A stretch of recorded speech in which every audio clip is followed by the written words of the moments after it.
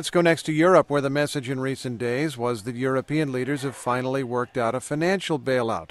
The plan would eliminate much of the debt of Greece, whose possible default has threatened to shake the whole European economy and more.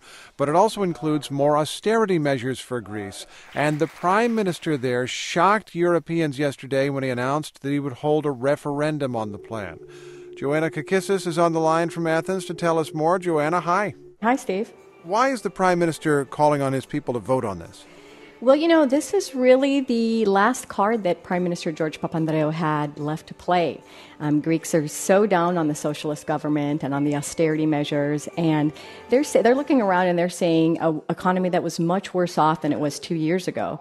They see the wage cuts and the pension cuts and the tax hikes, and they're like, when is this all going to stop? Because the debt isn't going down, and the austerity measures are killing the middle class.